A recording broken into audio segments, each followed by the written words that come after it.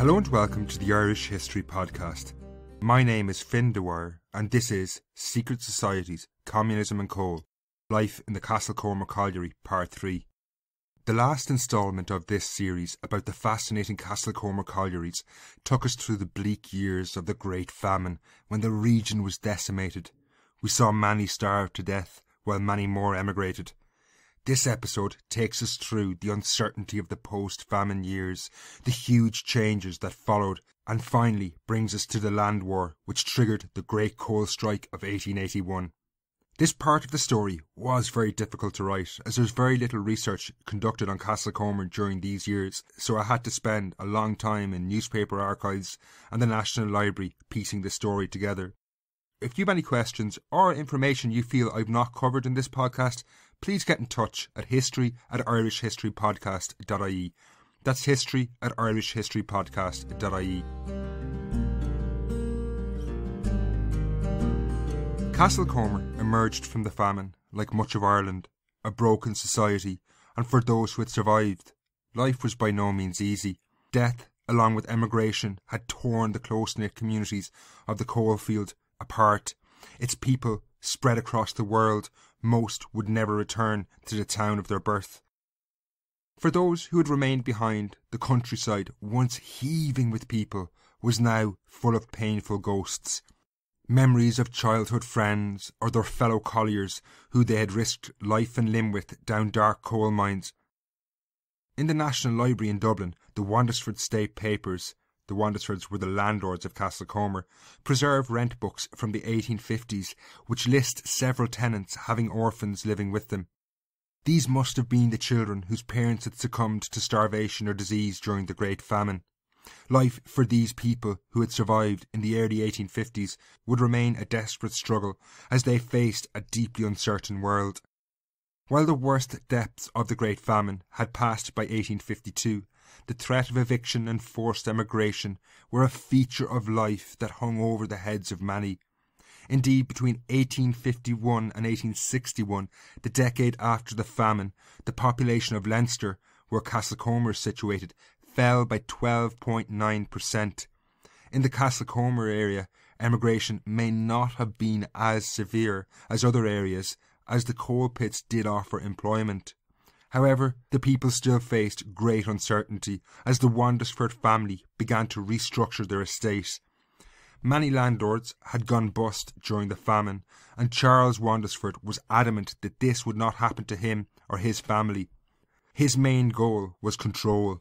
Charles wanted to cut out the middlemen who managed his lands across Castlecomer, restructure the land and maximise his profits. By the late 1850s, he had managed to take back around 15% of the estate into his control by revoking the leases that had been given to middlemen. This created great uncertainty, however, in Castlecomer. For example, in the 1850s, the lease of Robert Kane, a middleman, was revoked and the land was taken back by the Wandersford family. One of their first measures, though, was to evict many of Robert Kane's subtenants, presumably because they wanted to enlarge the holdings and make them more profitable.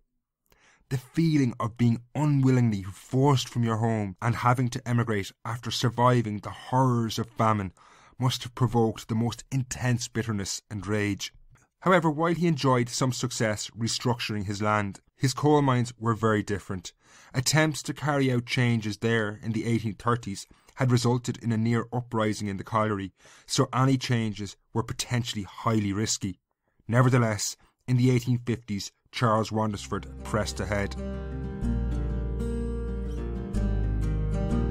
By the early 1850s, Charles Wandersford was a relatively old man for the age. He had been born in 1779, but he still pushed ahead with plans to restructure the coal pits.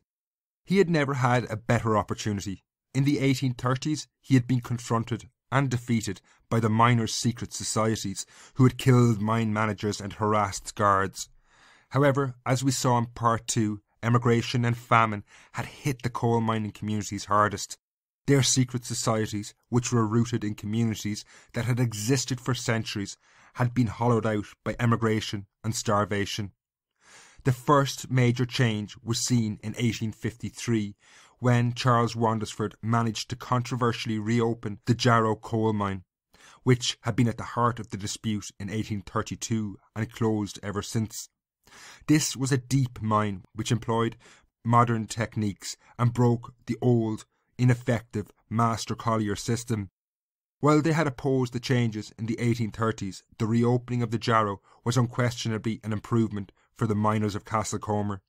While it was a deeper mine and the work was harder, it was far safer. However, before he could complete other changes in the coal district, Charles Wandesford died at the age of 81 at the family's ancestral home at Kirklington in Yorkshire in England. When word arrived in Castlecomer, it must have provoked mixed emotions. For those who had been evicted, or perhaps had seen family evicted and forced to emigrate, they can have had little sympathy for this man. After his death, Wandesford's family continued to pursue the difficult work of restructuring the coal mines, even though the family heir, another Charles Wandesford, was still only a boy. It was not until 1874 that he came of age, and on St. Patrick's Day that year, the young Charles, aged only 19, arrived in Castlecomer to be welcomed by huge celebrations in the town. A committee of local merchants had been meeting for 2 months, planning the welcome. Triumphal arches were erected, and celebrations indicated some sense of the peaceful times that reigned in the 1870s, and how at least some of the community viewed their landlord and the changes they were bringing about. I doubt any landlord in Castlecomer would have wanted any public welcome back in the 1830s, when he would in all likelihood have faced an assassination attempt. That year, the future of the coal mines was somewhat settled for the medium term at least, when all major operations were wrestled from the master colliers and middlemen, and the vast majority of the mines were leased to just one man, Joseph Dobbs, the son of Kildare Dobbs, a family who had been involved in the management of mines at Castlecomer for decades. Remarkably though, through all these twists and turns, the coal district was almost entirely peaceful. 30 years earlier, these changes would definitely have led to violence and murder. However, Castlecomer of the 1860s and early 1870s was a very different place than it had been 4 decades earlier. While I have already discussed the impact, the famine, there were other factors at play as well. The wider economy in Ireland in general was improving, while emigration continued. Living standards were improving, albeit from appallingly low levels. Wages were generally on the rise. This was a disincentive from protest. Simply put, the people may have had something to lose for the first time in a very, very long time. The improvement of these years was not just evidenced though in pay packets. There were also other major changes afoot, things that would really influence the Great Strike of 1881. Education, for example, was on the rise, and for the first time, many were learning to read and write. By 1881, 75% of the population were literate. This saw the number of newspapers rise from 100 in 1852 to 140 in 1871. Rural Ireland was becoming less and less isolated as well. Railways began to criss-cross the island, increasing to 2,000 miles of track by 1870. That said, the railway would not reach Castlecomer for many decades. In these years, the telegraph, the first modern means of near-instant communication, also spread across the country. There must have been a tremendous sense of technological change in the air. For the first time, perhaps, a newspaper might have been found in the homes of miners, as young adults at least could read. In the town, at the heart of the coalfield, miners could hear news of events that had happened in Dublin that very day by telegraph. This was the modern world arriving in Castlecomer. While this unquestionably undermined the clannish secret society politics of the 1830s, unbeknownst to many, it was forming a new outlook on the world, and when crisis threatened the coalfield again in the 1870s, a new politics of trade unionism would take hold. So far we've seen that life in Castlecomer since the famine, while laced with uncertainty and change, had unquestionably been improving. However, in the late 1870s, a dark shadow crept slowly over life across Ireland. In 1874, the global economy went into recession, and Castlecomer was never more connected to the world at large and susceptible to the impact of this recession. This would lead to the Great Strike of 1881, but first we need to understand a series of events known as the Land War, which triggered that strike. So I want to take a few minutes to take a minor detour to explain the Land War. As the recession hit home in the late 1870s, in a phenomenon that is all too familiar today, farmers were increasingly living off credit. In 1879, a terrible dynamic entered this situation. While many no doubt thought they would never see the like of it again, the haunting spectre of famine returned to the west of Ireland in particular when the potato crop failed. This unleashed one of the biggest rebellions in Irish history. The spark that lit the flame took place in the west of Ireland in Mayo, when landlords started threatening eviction on tenants who had fallen into arrears. However, by the 1870s, a new generation were committed to ensuring there would be no repeat of the events of the Great Famine of the 1840s. They were not going to die on the side of the road having been evicted like their parents, and when they fell into arrears in the late 1870s, they began to organise to stop landlords evicting them from their land. In April 1879, in the west of Ireland, huge tenant meetings with attendances in some cases numbering in the tens of thousands took place across Mayo in particular. After enjoying great successes in the closing months of that year, what had initially been a Mayo-based organisation became the Irish National Land League, and this movement began to spread across the island. While helping to alleviate famine conditions, they demanded tenant rights and vociferously resisted eviction. The most famous tactic used, which would be very important in the Castlecomer strike of 1881, was the boycott. This saw those who opposed the movement shunned by their community in every way possible. People would refuse to work for them, speak to them, sell goods to them, or engage with them in any way at all. In some cases, they would even turn their backs when they approached them on the road, almost as if they were already dead. By 1880, Ireland was in the midst of great upheaval, events that would be called the Land War. The increase in literacy and the explosion of newspapers had seen people for the first time read themselves about what was happening elsewhere. Soon the tenant farmers and miners in Castlecomer were inspired by these events in the west of Ireland. As the struggle for better conditions, tenant rights and resistance to evictions spread like wildfire, they reached fever pitch in Castlecomer in the summer of 1881. The first serious incident I could find saw the cattle of the Proctor family, millers in the town, hocked by Land League activists. Now, hocking was a pretty brutal mutilation of the animals which maimed their legs so they would be of little value for the rest of their lives. A few weeks later, on July the 30th, 1881, there was a big demonstration in solidarity with a local leading figure of the Land League in the town, who had recently lost a court case. It was quite clear in that summer of 1881 tensions were building, and in early August another large demonstration was called in Cretty Yard, located in the heart of the coal district. The intention here was to protest against a man refusing to boycott a land grabber. This was someone who had taken the land of an evicted tenant. During the demonstration, a shot rang out, and tragically a child was struck by the wayward bullet and died. This seems to have only added to the tension in the wider Castlecomer area, and the Land League movement through the following weeks seemed unstoppable.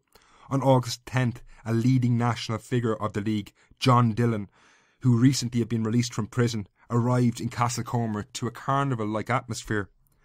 The town brass band led a torchlit parade through the streets, and, as celebrations continued on into the night, tar barrels were lit in the streets. For those living through these heady days of the summer of 1881 in Castlecomer, when word arrived of the unexpected death of their landlord, the 26-year-old Charles Wandesford in London earlier in July, it can only have added to the sense that change was coming. While this was taking place, Castlecomer's miners were by no means removed from this struggle. They themselves were all tenants living in these communities and no doubt took part in these demonstrations and were affected by them. However, there had been little by way of protests in the mines themselves in decades.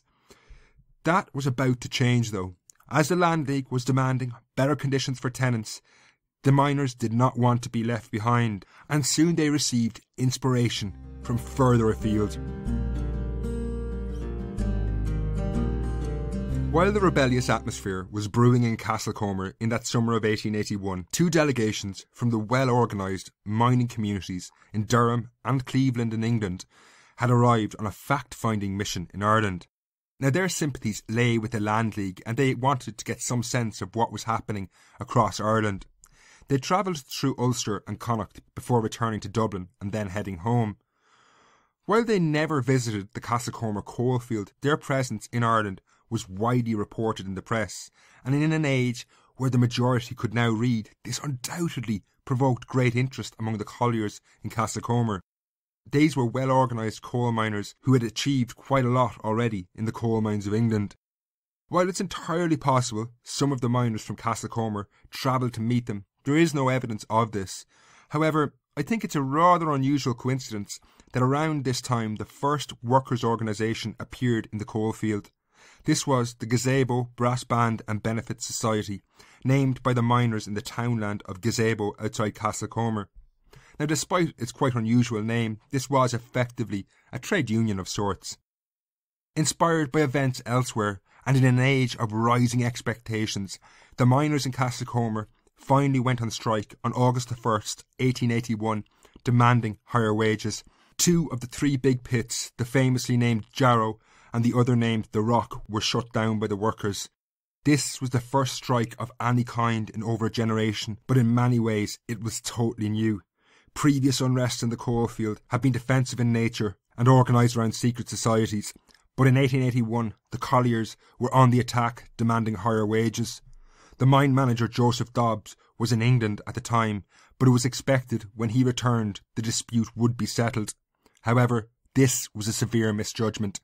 Dobbs did return in late August, but his arrival had no impact. He refused to relent, while the miners were equally determined to stay the course, but the prospect of a long strike was grim. Their newly formed workers' association did not have funds built up to pay miners when they were on strike. Needing help, they approached the local Land League branch in the nearby town of Clough, seeking solidarity.